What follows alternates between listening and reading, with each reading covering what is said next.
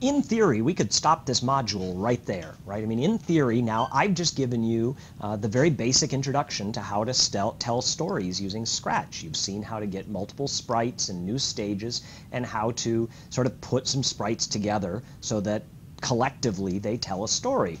But I want to give you some more experience with this. I want you to see a bunch of different things that will make our stories even better. And so right now, this is a good first sort of cartoony story, but we want to add to it. We want to make it bigger and better. And so let's think of different things that we could do. So I always ask my students, and I use this activity a lot with classrooms of students. I say, what does every bad joke need, right? I mean, this is the world's worst knock-knock joke. What does every bad joke need at the end of the knock-knock joke? And pretty quickly, they'll give me two answers, which are exactly the two answers that I want. The first thing that it needs is a laugh track, right? I mean, if you're watching a sitcom on television, every joke ends with a bad laugh track in the background of a couple of people laughing. And the other thing that may or may not be there with a bad joke is the idea of a cymbal crash rim shot, right? You know, the ba-dum-tsh. We want that kind of thing in here. And so this is a good time for us to introduce the idea of sound and how we put sound into our different sprites. And so, first of all, it's worth noting that, when you look at the top here, I'm looking at John. I can look at the scripts for John. I can look at the costumes for John. And in fact, in our next video, we'll look at changing costumes for John. And then next to this, there's this idea of sounds. And John only has a preloaded sound right now. It's a pretty silly sound. It's right, just that popping sound. But we want to add some sounds, and we could add them to John, or we could add sounds to Lisa, right? So I went over to Lisa, and when I moved into her, it automatically opened in sounds, because that's where I was with John, but I'm in Lisa's stuff here. But I would argue that, just for the sake of argument here, that I don't think either John or Lisa should be worried about sound effects here.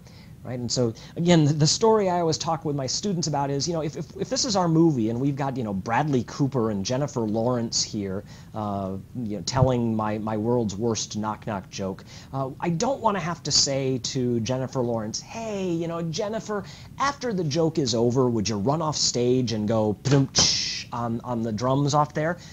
She'd look at you and say, that's not my job. That's not what I'm hired to do. Right? Whose job is it to do sounds?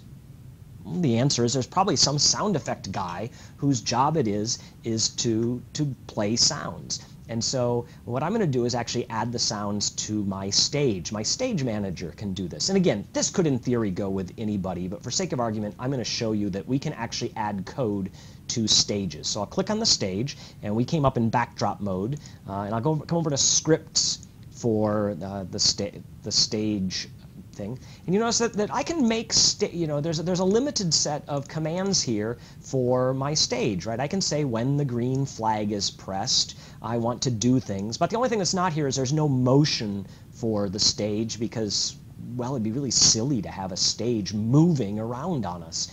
So there's no motion blocks. But I want to go into sound, and I want to be able to have this stage manager play some things. So I'm going to go over to sounds, and the pop is not a sound that I really want. So I want to be able to add some new sounds. And just like we saw with backgrounds and with costumes for sprites, I can upload from a library.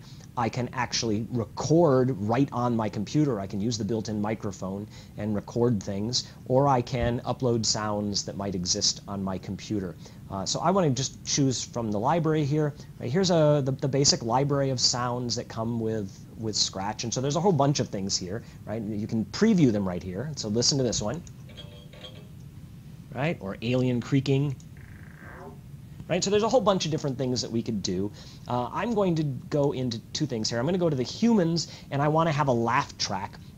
And while this isn't perfect, this is the laugh track we're going to use. I'm going to use the female laughing.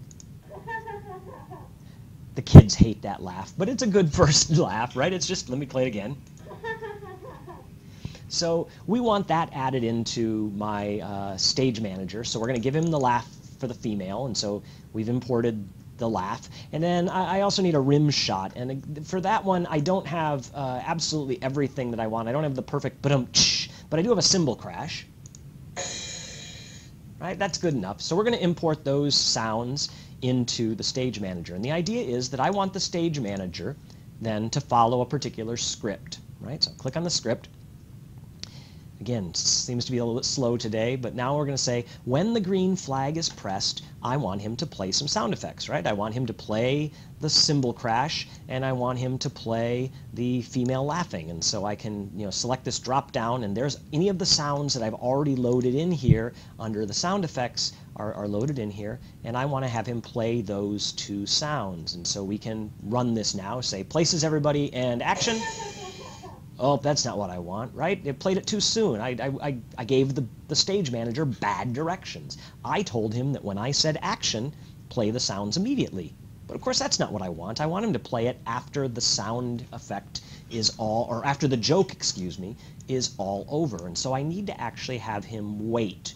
Now again, this is where it gets a little bit strange. With humans, of course, what I would just say to the stage manager is, look, when the joke is over, play the sound effect. But we don't quite know how to do that yet, but we do know how to just have him wait. Right? And we happen to know that this script is 5 lines of script, 2 seconds each line, and so we know that's a total of 10 seconds of joke telling. And so we're going to wait 10 seconds, and then after the joke is over, we want to have him play the sound effects. And so now we can say, knock, knock, who's there? Dwayne. Dwayne who?